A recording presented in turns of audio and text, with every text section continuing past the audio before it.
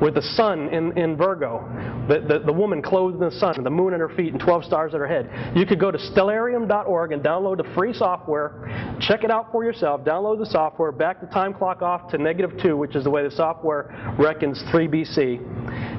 Back the date off to September 11th, and you will see the exact alignment of Revelation chapter 12, which is a detailed description of the Messiah's birth.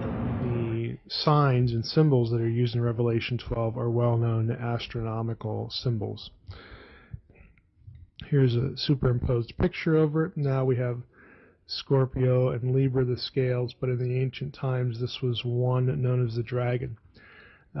You have a very small window of time where all of these things can be present at the same time, where everything is accounted for. The sun was clothing the woman, the king star, king planet in Leo, the sign for the tribe of Judah. All of these things did occur in a year that fits well for Jesus' birth, and that is 3 BC. The real sort of interesting thing about 3 BC is since this concatenation of signs can only occur in an 80-minute window, we know exactly the date of the birth of the Messiah in 3 BC, and that date is September 11th. How convenient. September 11th. Can you imagine singing "It's the most wonderful time of the year" on September 11th? I believe that was strategic. We had 3,000 people killed from disobedience at Sinai, right? 3,000 people perished at Mount Sinai. For what were they doing? The golden calf that they said, let's make up a calf, worship the calf, celebrate the calf, and pretend it's Yahweh. Pretend it's Jehovah. It says they were looking at the calf and they treated the calf as Jehovah. That's no different than what we do with Christmas. It's not. No different.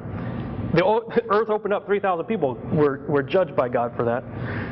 3,000 people were redeemed at Pentecost. 3,000 people were sacrificed on September 11th. I really don't believe it had anything to do with box cutter toting terrorists on airplanes doing the impossible. The only proof of that was a paper passport that somehow survived 2 buildings coming down at free fall speed and landing in a pile of ash in their own basement. And we bought the story.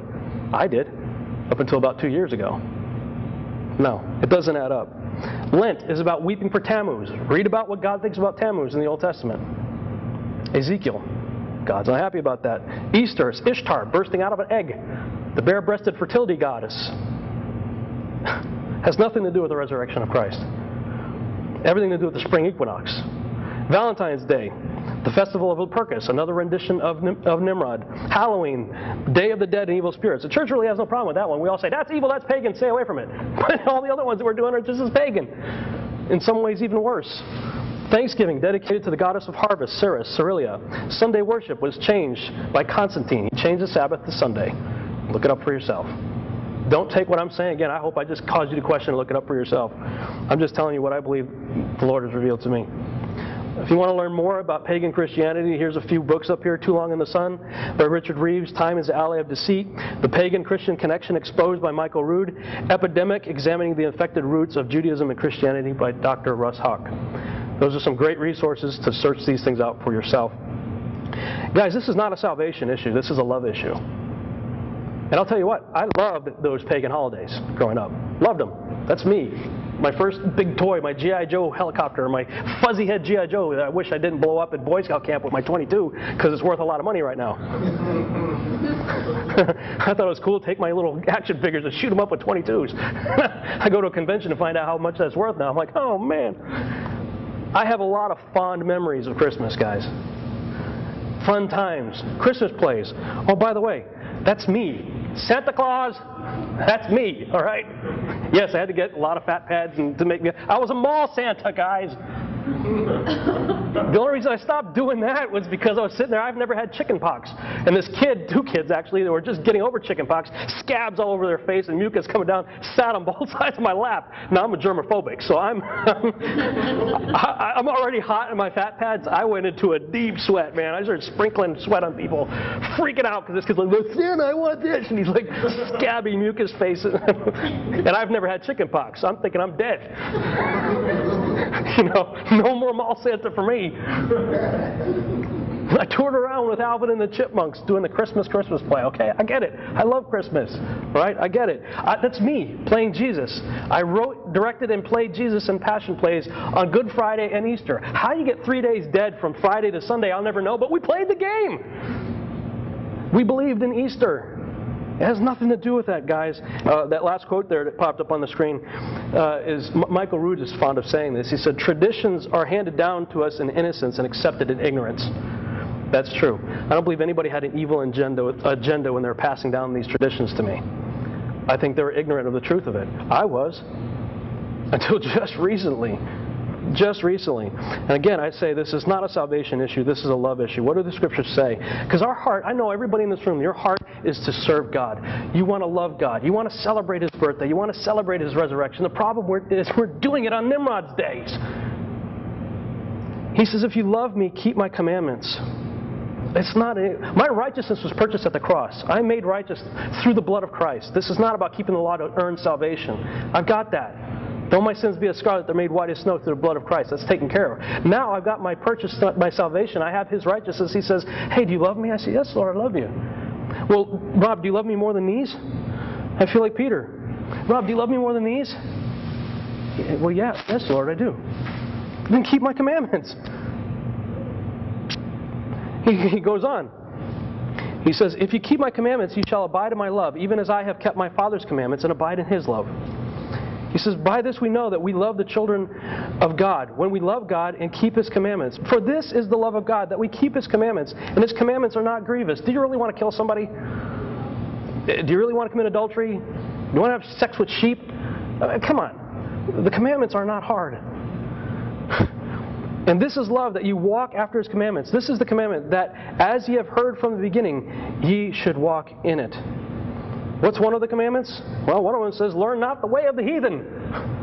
Don't be doing what Nimrod does. He says, some cut a tree out of the forest and they deck it with silver and gold. That's an idol. And if you don't think it's an idol, why do we bow down before it to put our presents and then bow down before it to take our presents? It's just repackaged idolatry that has nothing to do with the God of Abraham, Isaac, and Jacob.